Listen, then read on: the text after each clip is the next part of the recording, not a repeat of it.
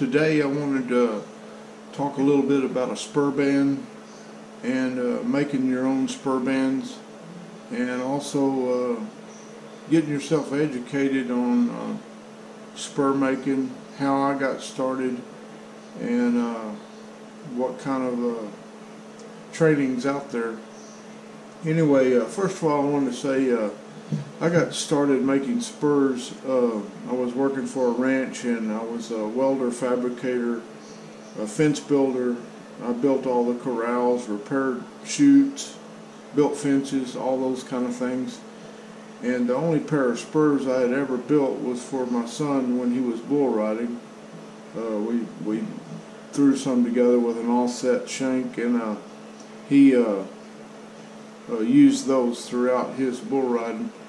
But the ranch boss came up to me and wanted to know if I could make him a pair of spurs, and I tried, told him, hey, I can try, so I think I threw some together, and they didn't look so well. It's my first pair.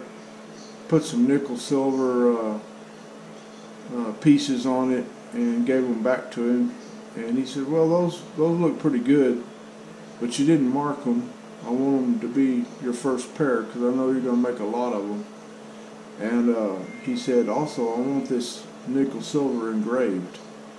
I thought, well, good luck with that. But he said, hey, I'm going to send you to a school in Alpine, Texas.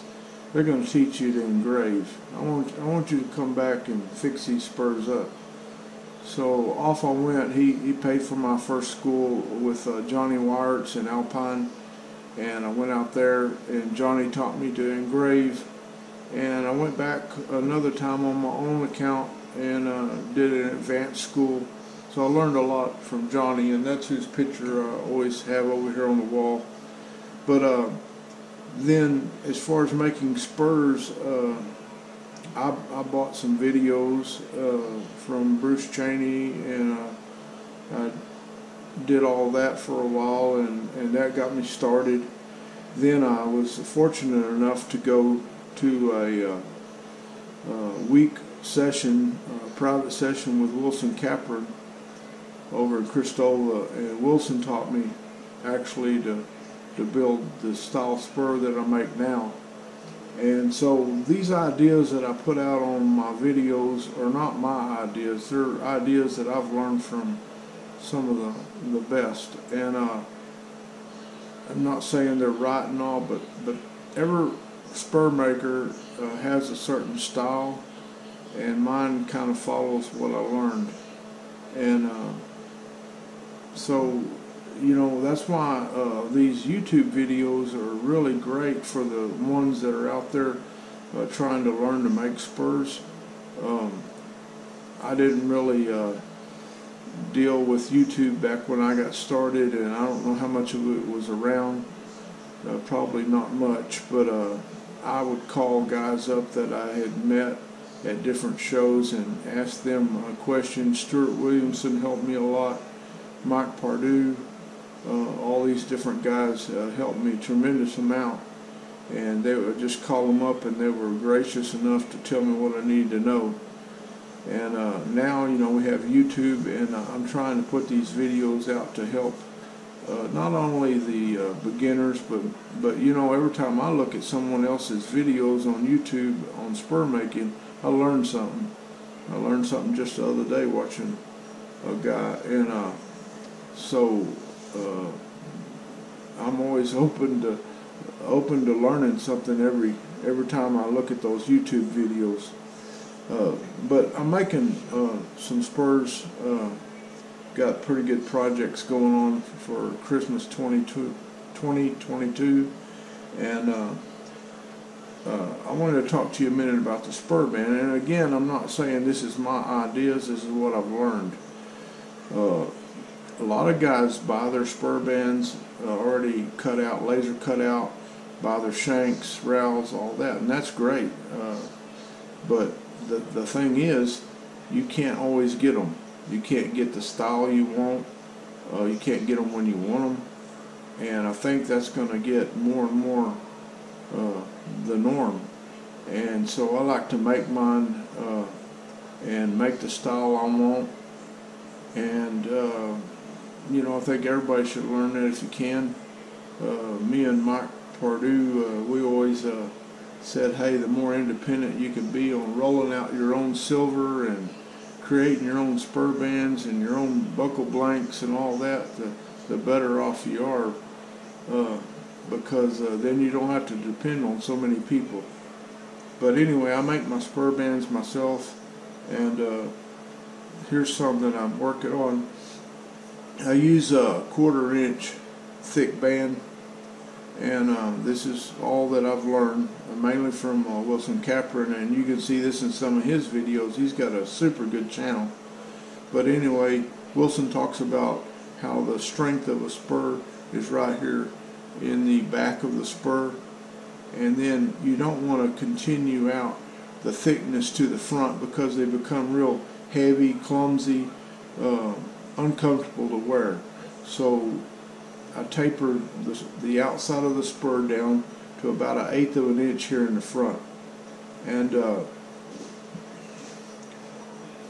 anyway, you can buy, if you can find some bar stock that's, say you're making a 1-inch band, if you can find some bar stock that's 1 inch, 1 1/8, whatever, wide, or if you're making, better yet, if you're making a 7/8 band like these, if you can find a 1-inch bar stock cold roll, so you don't have the scale and the all that on it. I'm not going to talk numbers on steel. People have their own preferences, but anyway, cold roll preferably, 1/4 inch, 1 inch bar stock. You can simply just take your pattern like I've got here and put it on your bar stock, mark it, cut off the ends and your slots, drill your holes, and finish out the ends, and you're pretty much done with that band other than cleanup. Now you can see here what I do first is I cut out my spur band, and if you've seen my spur band video, I've done a few things a little bit different. Now, of course, like I said earlier, I taper the bands, 1/4 inch in the back, slowly get to about 1/8 of an inch in the front. And this band has not been tapered yet. I cut straight down on my swinger slots, and I've already pre-drilled. This is my hole here that I use in bending the band and also bradding the shank before I weld it. That's something I do that Wilson doesn't do and some of the others, but that's something it's my personal preference. Anyway, I cut straight down on the swinger slots. I don't cut across this way no more. I used to try to do that with my bandsaw, but what I do now is I leave it at this stage. I taper it out in the shop on my 12-inch disc sander. Once I get it tapered, this is only 1/8 inch thick then. It's not 1/4 inch. So I just take my scroll saw, put it in this slot, and cut straight across it. It goes real fast. That's a lot easier to me and a lot more accurate than trying to angle my bandsaw down into these slots. So that's what I'm doing now. Once I get it tapered, I take a scroll saw, cut across the bottom between the slots, and that's out. Then I start filing on them.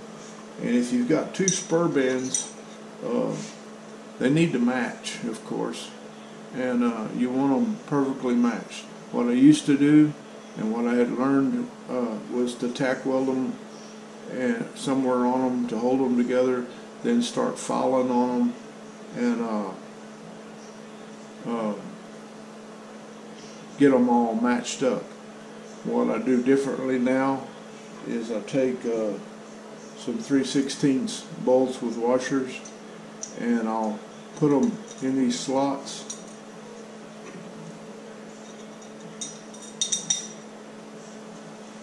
Sometimes you have to run them in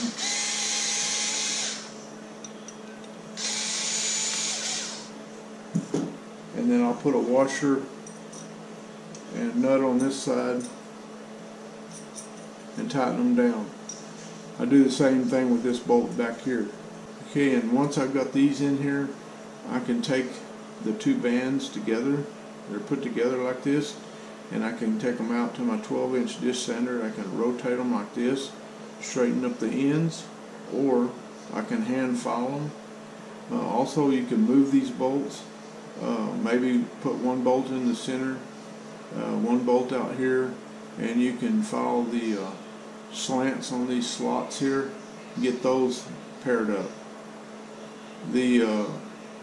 Once I cut across here and I've got the swinger slots in there, I can follow those also, get them straightened up. So that's what I do now, differently from what I used to do. I used to cut the slots with the bandsaw, and then I would tack weld them together or just clamp them in the vise together and hand file them until they're matching. But the bolts have worked pretty good for me. So it's just some thoughts on a spur band. Shanks, you can make them too out of 1/2-inch steel. They take a little longer to cut out.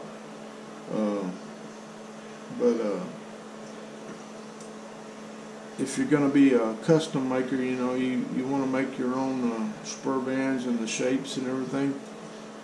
It slows you down a lot trying to make them, but I just like the idea that I can do everything that I need to in-house and not have to buy too much.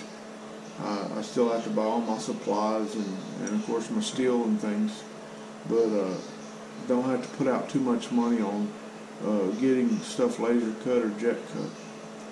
So I just want to talk to you about that, and hey, seek out all the training you can on this stuff, and you'll do good. And there's a lot of good YouTube videos now. I noticed there's a lot more than what there was just a year ago. So look through them. You'll learn something from each one of them. And I appreciate y'all tuning in to me, and like and subscribe to my channel. Thanks a lot.